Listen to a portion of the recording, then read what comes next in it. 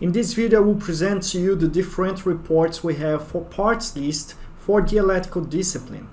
But first, if we go to these two sockets for the circuit number 3, I will include a group indicator by inserting the load for each socket. So I have here 600 watts, type it, and I will click on this socket. Now press enter, and instead of 600 I will insert like 450 and W for the watts. Okay, click on this socket.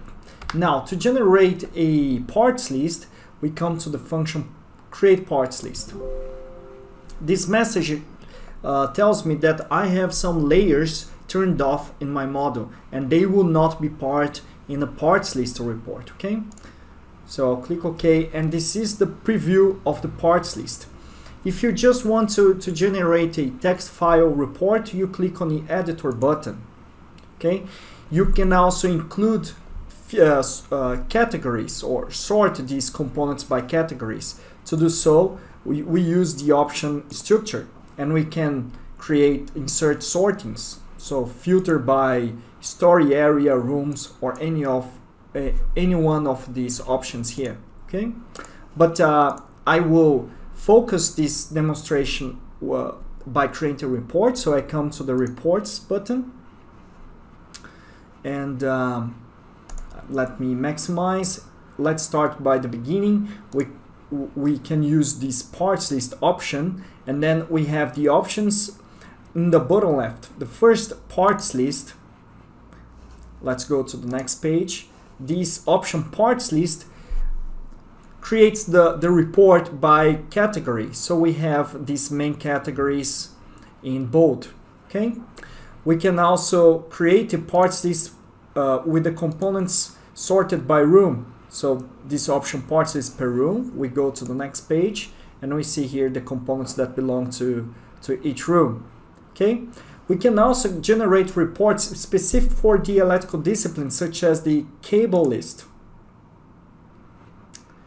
In the bottom left, I will activate these three options and then go to the next page.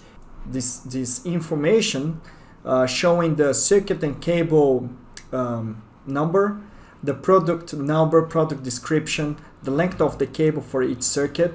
Also below we see here the cable type, the distribution board it belongs, the room it belongs, the identification, the room description, and also the length. We can also generate the electrical circuit load.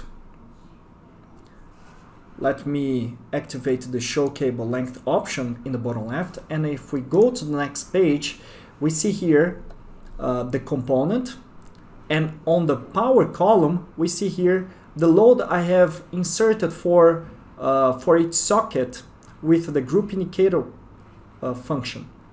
When we talk about lighting circuits, it includes the load for each lamp, and in the bottom we see here the total power. All these reports can be exported to PDF file and also other formats by coming to this export option.